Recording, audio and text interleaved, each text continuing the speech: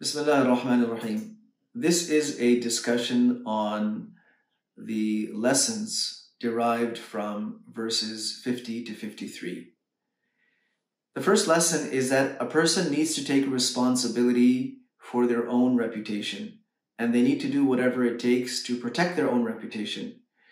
If Yusuf alayhi salam hadn't taken such a bold step, basically refusing to come out of prison until the matter was investigated and cleared, there would have remained a chance for rumors, for people to discuss things, to gossip, or to bring up things from the past.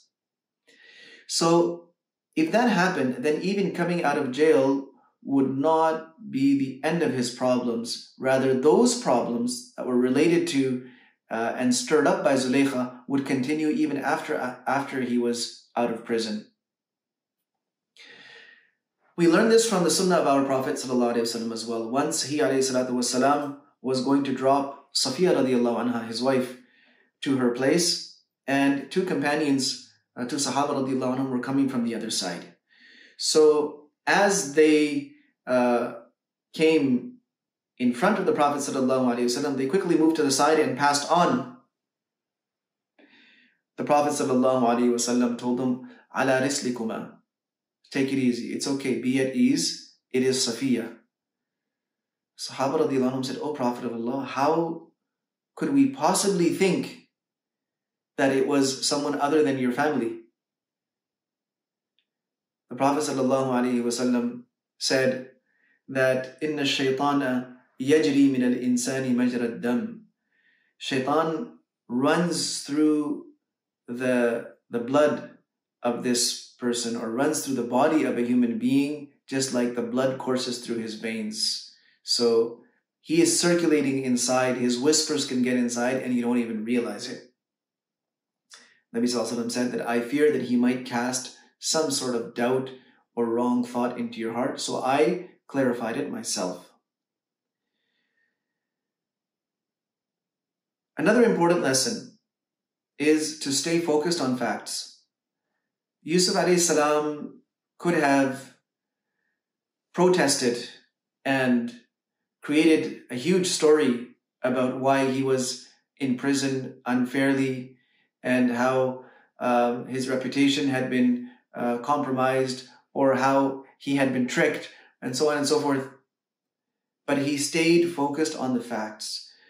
Whenever we want to solve our problems, we should stay focused on the facts. And Yusuf alayhi salam did just that with the king. He told the king to investigate an incident in light of facts that had actually occurred. It wasn't his perspective of anything. It was the fact that there were some women who got together somewhere and they ended up cutting their fingers, cutting their own fingers. "Oh, king, can you go and investigate this?" And the rest was up to the king to figure out. So Yusuf alayhi salam did not speculate. He did not hint. He did not give him or feed him the story that this is what has happened. I want you to listen to me. So these are facts. Go and find out what happened. Any accusation is a claim. And whenever a person makes a claim, the burden of providing the proof is upon them. However, when a person requests for an inquiry to be made, then it puts the burden of finding the proof on the inquirer.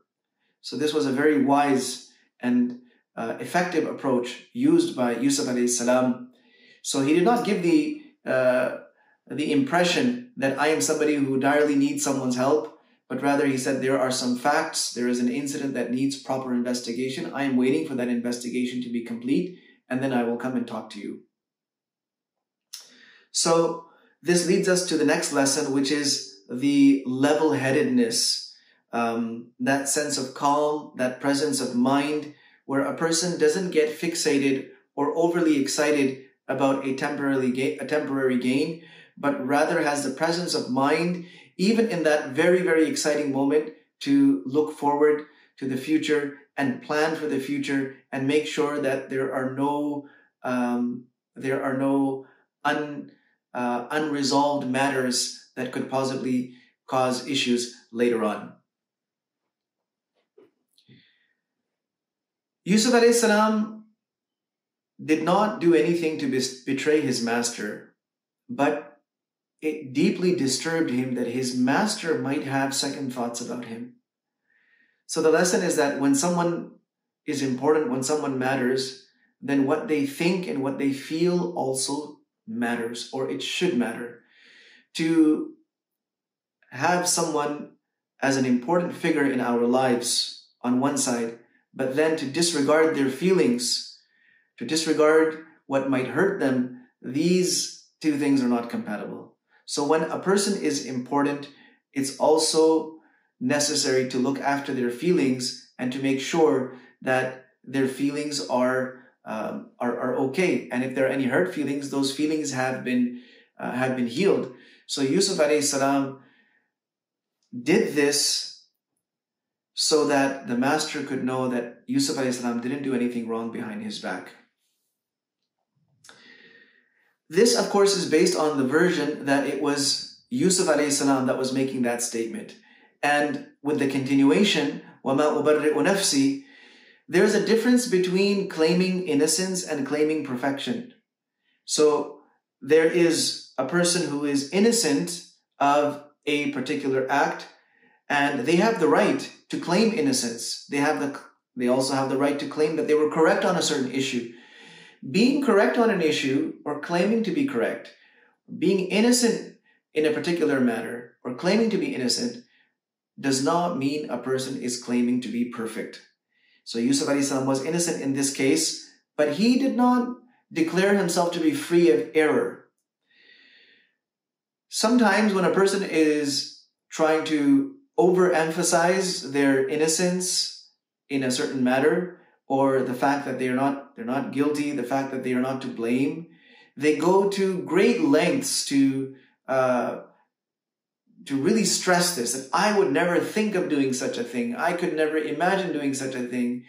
I am not capable of doing such a thing.